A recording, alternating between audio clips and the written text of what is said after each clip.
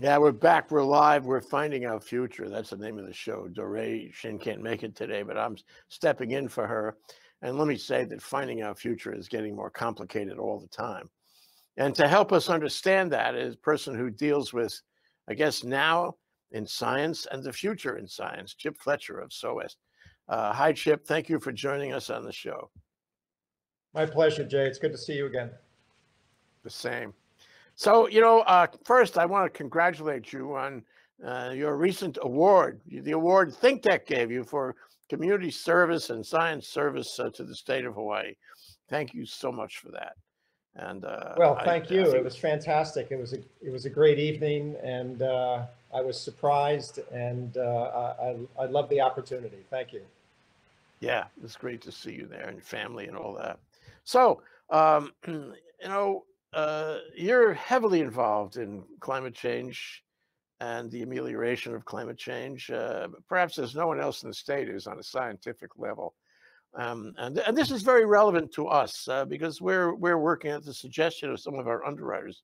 We're working on a program called Climate Change Unfolding in Hawaii.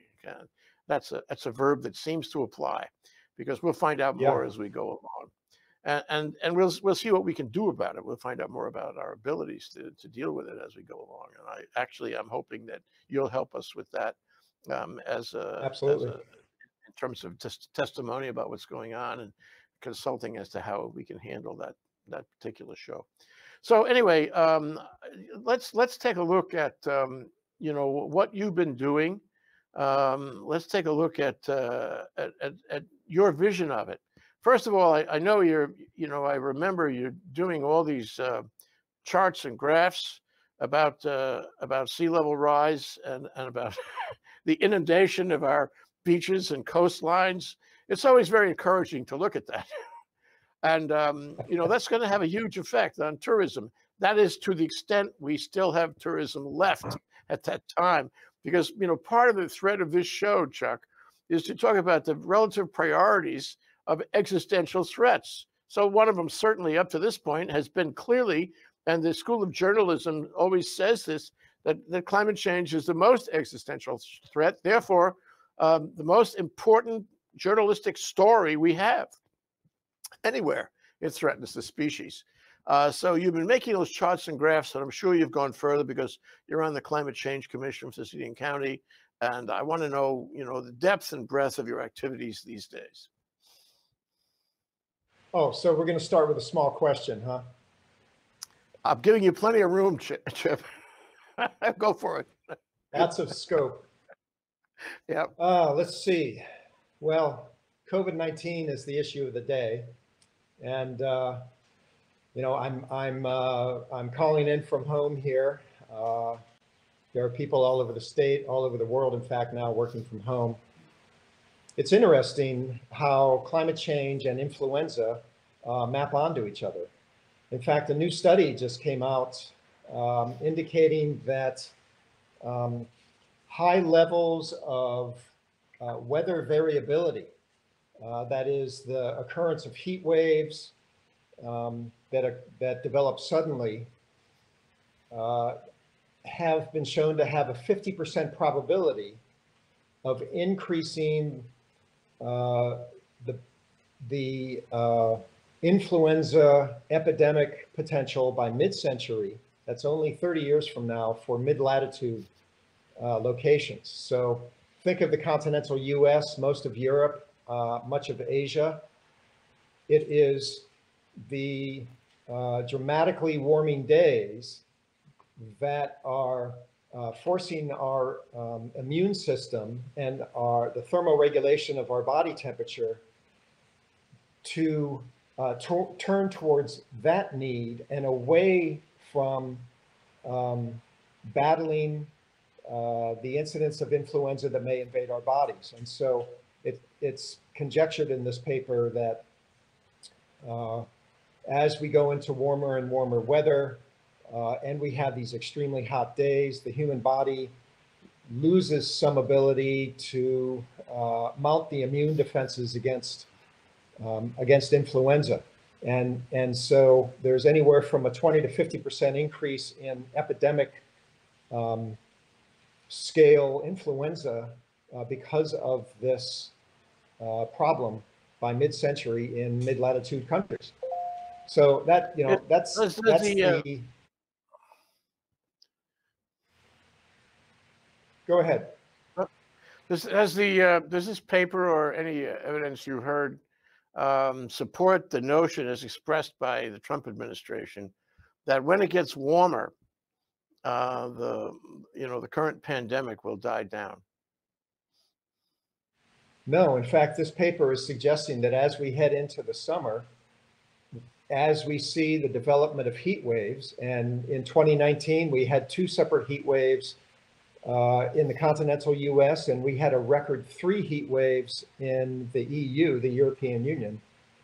As our bodies attempt to thermoregulate in the face of these extraordinarily high temperatures, we will see reduced ability to counteract the invasion of influenza viruses into our bodies by our immune system. Yeah, you're not talking only about coronavirus, you're talking about influenza viruses. It could be any number of viruses going forward. This phenomenon, the paper reports, can happen again and again as we get further into climate change. Huh? That's right. That's what it's projecting, that our susceptibility to epidemic scale influenza will grow with temperature. Well, here's an interesting question I'd like to put to you on the flip side of that. What about the other way around? Coronavirus has an effect on our species. I mean, maybe other species too. We've heard of species that have been involved, in the creation of the virus. But so our species is changing its conduct.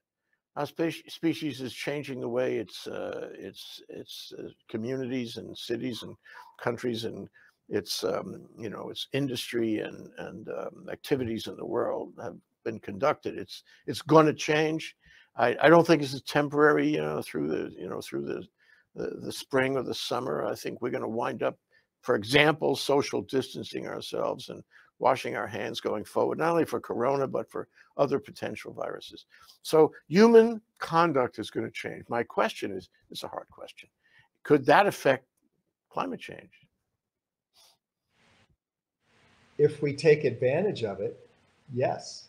In fact, I would hope that Hawaii specifically doesn't come roaring back in late 2020 or 2021 with the same addiction that we have to tourists that we've shown in the last 2 decades. I think this is an opportunity for us to refocus our look at making ourselves safer as a coherent community, less dependent on outside goods and services, outside forms of revenue. Let's take this opportunity to readjust our economy and anticipate that in the next 10 to 30 years, we may very well see a strong decline in global trade. We may see climate emergencies hitting the ports that provide us with 90% of our food. We may see the cost of shipping spike, the cost of food spike, because these climate emergencies that are occurring on the mainland are making, and in Asia and elsewhere, are making trade much more expensive. And by actually fulfilling the governor's initiative to grow more of our own food here in the islands, and if we do it in a way that supports a growth in jobs, that supports a rising economy that's focused on internal effort, internal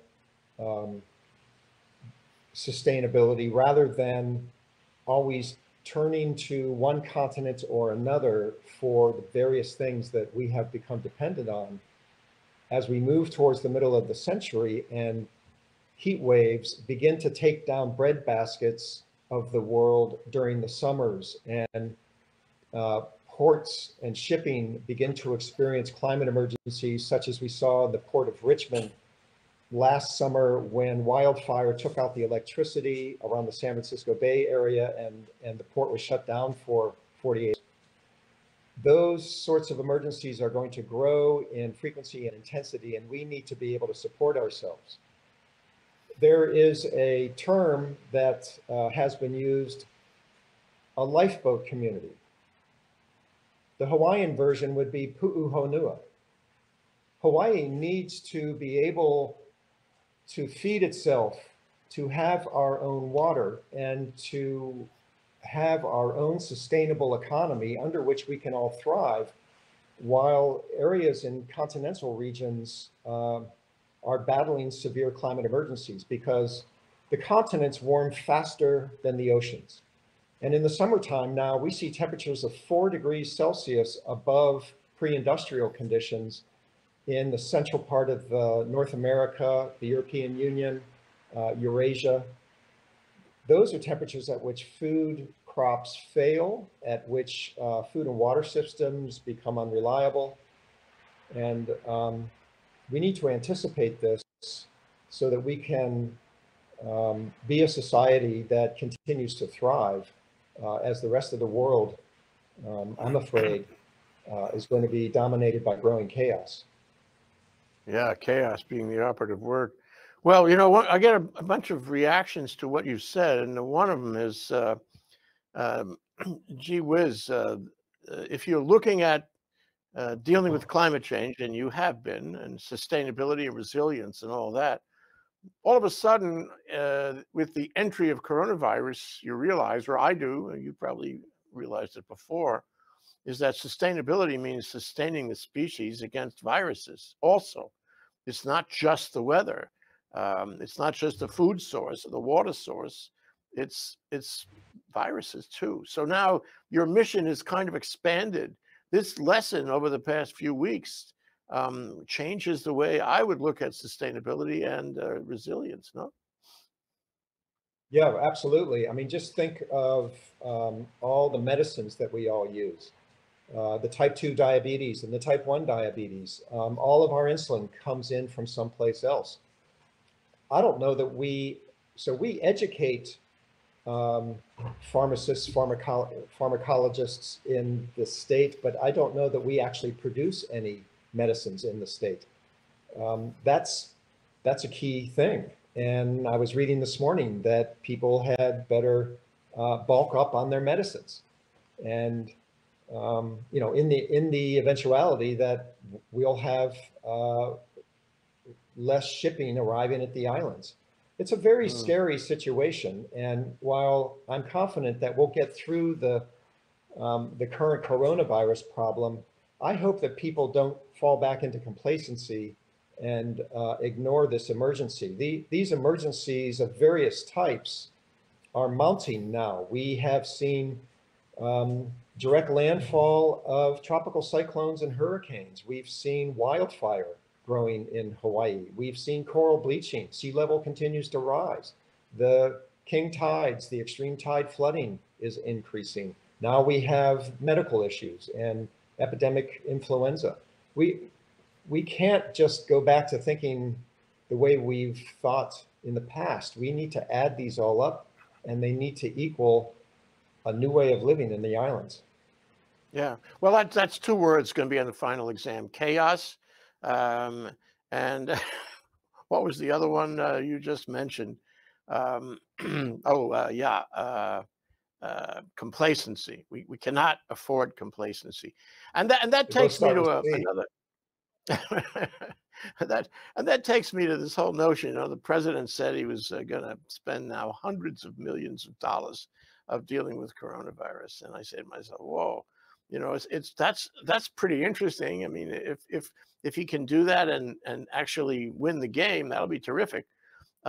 Query, you know, we should be spending hundreds of millions of dollars, billions, did I say millions? Billions of dollars on climate change if we want to address it properly. So if you add that up, you get many, many, many hundreds of billions of dollars, trillions, easily trillions of dollars. Okay, and we're already in a kind of big time deficit in Washington, and the state of Hawaii doesn't have all that much money, and they're trying to raise taxes and all. We do not have the money to deal with either climate change, which is, I'm sure you can speak to that, but also with this combination effect of the virus and the need to deal with it as well. So what I get is that going forward, our world is going to change. Our lives are going to change. Our society is going to change in order to deal with this. And B, and this is a really tough question, actually, I hate to ask this question, can the planet, after it changes in this way, and after it has to spend all this money, can the planet support the same level of population? Or are we going to have to cull the herd? Did you say cull the herd, Jay? That's what virus is doing. Virus is culling the herd, right? It's sweeping across our world, and it's knocking off the older people. And when it's all said and done, the herd is going to be less. The same notion here. These things cannot support, in my view, they cannot support the same level of population, 8 billion plus, whatever it is, as we have now. And nature is going to reduce the number, nature is going to reduce the number of people who can live on the planet, don't you think? So, okay. So you are skipping to the um, you're skipping to the punchline, and of the range of punchlines you could choose, you're choosing the most draconian and depressing of them all. So I'm not going to buy into your narrative, and instead, I'm going to point out a few things. Number one, the projections coming from the energy economists of the world, yes, do project increase and continued CO2 emissions. This is largely coming from the developing world who want to have the food and water reliability, the transportation systems, the education and hospital systems that the developed world has. And the quickest and easiest way for them to increase their standard of living is using the embedded fossil fuel infrastructure. That means that we in the developed world need to assist the developing world with the deployment of renewable energy. If you take a look at these projections of carbon dioxide, they actually put us on a pathway of 3 to 3.5 degrees Celsius increased warming above the pre-industrial era by the end of the century. That is a far better pathway than the 5 or 6 degrees Celsius that was the worst case scenario that has been modeled by the Intergovernmental Panel on Climate Change. So we are not tracking the worst case any longer. We are tracking a middle of the road case. Given that 3 degrees C by the end of the century is still an incredibly dangerous and fraught world, and we had better prepare ourselves for it. Can we live on this planet at our current population? Yes, we can if we change our habits. Habit number one, stop eating meat. This will significantly decrease deforestation across the planet. It will significantly decrease your own personal exposure to cancer and a number of other diseases. Go vegetarian, and even better than that, go vegan. If everybody on this planet were to eat a more plant-based diet, this would push us an enormous step forward, because 26 to 31% of our greenhouse gas emissions come through the agriculture chain from the field to the table. We can also take advantage of the trend of human population moving into urban centers. As we retrofit and build new buildings, let's make sure that these buildings capture and manage some of the water that falls on their property, if not all of it, generate some or all of their electricity needs, grow some of their own food, and let's also have buildings talk to each other. Let's push forward the Internet of Things, where my refrigerator talks to the battery in your car and figures out where's the best place to store electrons and where's the best place to draw electrons. Let's also take advantage of opportunities for increasing the education of the future generation. I am not a, there's an idea, unfortunately, among some folks that they don't want to have children because of the negative future that science paints, but I think that's not the right response. I think the response is if you wish to have children and you're lucky enough to have children, let's own the responsibility of educating those children so that they are making decisions based on empiricism and that they are scientifically informed individuals. Making carbon pay for its real cost. Just the way we've made cigarettes pay for their real cost on society, driving up the cost of healthcare, we should implement a carbon tax. And as you probably know, there is a bill in the Hawaii legislature, which has just taken a break, but there's a bill in the Hawaii legislature for a carbon tax. We need to move strongly towards creating a carbon tax in Hawaii, and it will send a powerful message to the world. And there are lots, dozens of things that we can do. Let me just mention one or two more. There is a massive investment opportunity in pulling carbon out of the air, turning it into a fuel such as kerosene, which is jet fuel, burning it. That carbon gets re-released into the air, we pull it out again. And if we can close the loop on burning carbon, a fuel source, we can totally replace fossil fuels. There are trillions of dollars of impact investors out there who are looking for opportunities to help humanity. This is one of the major areas to take ourselves away from fossil fuels and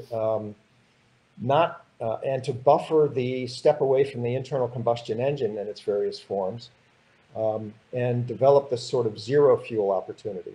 A friend of mine here in Hawaii would like to create a direct air capture plant located at every airport in the state, power it through either geothermal or renewable energy, pull carbon out of the air, generate kerosene, which is then can be used by the airline industry as jet fuel. And that could offer an opportunity for putting some cap on the airline industry in Hawaii. If some portion of the jet fuel can be made through direct air capture, this might offer a parameter under which we could require, put in place limits on the airline industry. There are also possibilities for repairing climate, formerly known as geoengineering, and everybody has a negative reaction to that. I think it's worth investigating protecting the Greenland ice sheet. Over the last 2 decades, the Greenland ice sheet has seen an increase in cloud-free days and artificial creation of clouds over the Greenland ice sheet so that we slow or decrease or eliminate the warming there would prevent 7 meters of sea level rise, which would displace thousands of the world's cities if we allow it to happen. And also there's a possibility of repairing the United Nations process, the COP process, which is currently dominated by the Trump administration, going in and threatening all the players with threats against their relationship to the United States if they happen to agree to the UN goals of the COP. This is what happened in Madrid. I'm working with some folks to try and create a parallel process for the Glasgow COP, although there are rumors that it might be canceled because of the virus. There are lots and lots of things that single individuals coming together with the determination to not allow the world to enter into the bleak future that we've become used to hearing about. There are things for us to do, and there are people on the job. Coronavirus teaches us some things. I mean, for example, multiples, for the lack of cohesive action by the federal government, multiple states get together and they make kind of compacts on certain issues and actions dealing with the virus. Multiple countries in Europe and elsewhere get together, and so you find actual movement, collaboration being the operative word. That's probably the 3rd word on the final exam. I hope you put all these words on the final exam. Chaos and I can never remember the word, where people don't care, and finally, collaboration. Collaboration. So, Yes. What I get out of this is that we are learning by requirement. Necessity breeds invention, and necessity breeds collaboration. We are learning that to deal with this global epidemic, we have to collaborate. Even the Trump administration has to collaborate, and we'll have to go through this passage together. We'll have to spend the money, find the political will, take the steps, agree on them, and implement them. This is really a lesson for everyone, everywhere. And maybe that lesson to a very existential threat, also is applicable to climate change in general, which people don't get all that excited about. And politically, they don't do a whole lot, and you can't find the political will. But maybe the virus will teach us how to find the political will for climate change, to spend the money, take the steps, and so forth on a global cooperation. I'm hoping that's so. The question is, how do you do that? How do you start that? And I agree with you about education. Everybody has to be educated, so nobody is left behind. Nobody is rejecting science. How do you do that?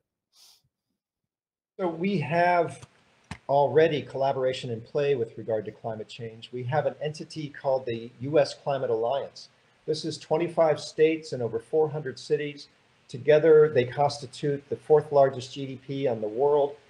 They've all declared that they're still on board with the Paris targets from 2015, the United Nations temperature targets of 1.5 and 2.0 degrees C warming. The U.S. Climate Alliance has an office in Washington, D.C., and with grants that they've recently received, they are starting to staff up. This is this is an alliance that can go to the COPs, the Conference of Parties, which are happen every year, sponsored by the United Nations. This is an alliance that can confer with each other and develop approaches towards a carbon tax. Even if a carbon tax can't be passed individually, which has been tried in several, at least in Washington state, which has been tried and not successfully succeeded. By having this climate alliance, there are leveraging opportunities and interstate agreements that could be made, which can decrease the carbon footprint of things like trucking, transportation of various types, the airline industry, et cetera, et cetera. So we actually are seeing this collaboration. If things go well, we'll see this collaboration within the U.S. Really take off. Are you in the next participating years. in it, Chip? Are you participating in these projects, these organizations? Are you active? Who Yes. is leading them? Are you involved in that leadership? So there's a small group of us, about 6 of us, that have gotten together from the legal side, from the United Nations side, from the global scale investment side, from the science side, and from the energy technology side. And we have Skype meetings about once a month. We are generating white papers. For instance, I want to go to the insurance industry and pose large-scale experiments in carbon storage in the ocean as a risk reduction exercise. This idea of mod clouds over the Greenland ice sheet. We need a huge injection of funding to see what this modeling may tell us in terms of feasibility. This approach through the COP in Glasgow to create a parallel event for subnationals for climate alliances that are not national scale. And there is a UN program which is geared towards, which has $4 trillion worth of investors that have signed on to certain principles of investment, principles that are focused on social equity and climate equity. We are talking to each other, and we are not the only group of people like this that are collaborating. There's sort of little points of light, if you will, as we discover each other. I'm very optimistic about the possibilities. Have to build it into every student at SOAS, every student at UH, every Doorae Shin we can find, so that these younger generations carry it forward. You know, you and me are not going to be able to, you know, have this conversation, participate in these projects forever. So we need to Yep. we need to seed the community with people who are carry it forward. The last question I want to ask you is this. Um, Hawaii is a great laboratory, and that's the premise of our program on unfolding climate change in Hawaii. It's a laboratory where you and others from UH and other schools can go out and examine the environment and see how it's working on the shorelines and in the ocean, and see how the coral reefs are doing, how the weather and the water and the, you know, agriculture and everything in the world, in the physical world around us is doing. So we can learn here, and therefore we can share here. Furthermore, you're on the Climate Change Commission and others seeking to develop political will for city and state governments here, for officials at every level, to try to show them the way, show them what needs to be done, and help them do it. So Hawaii, I think, can be a laboratory. Hawaii can teach other places, perhaps more than most, about how this works, how it is unfolding, and how the what do you call it, the community response to it is unfolding. Do you see it that way? Absolutely. That was really well stated. We are a living laboratory. Unfortunately, Hawaii is highly stratified economically, socially, and these sorts of stratified communities do not do well when climate shocks occur.